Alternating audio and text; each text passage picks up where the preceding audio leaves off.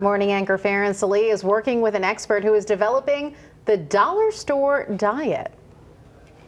The average gym membership in Palm Beach County is $55 a month. But I met up with a dietitian that says, really, all you need is just $5.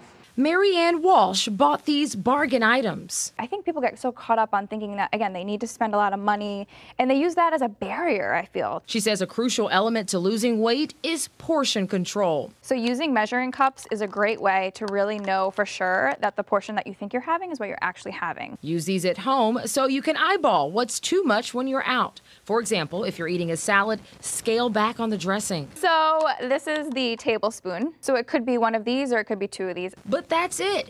And for you Italian food lovers, good rule of thumb to go by is that a half a cup of pasta or half a cup of rice measured out will turn into about a cup serving. Of course, it's not just cutting carbs, but burning calories to get that perfect waistline. So start writing down goals. Not all of us want to go to the gym. Some of us just need some sort of like instruction on what to do.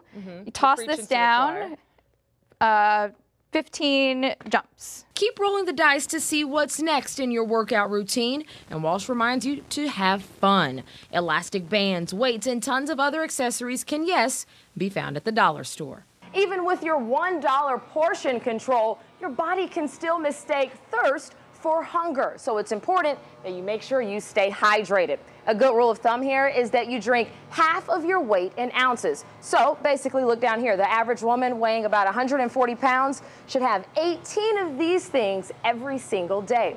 Good luck out there. Reporting in Palm Beach Gardens, Farron Salee, WPBF 25 News. All right.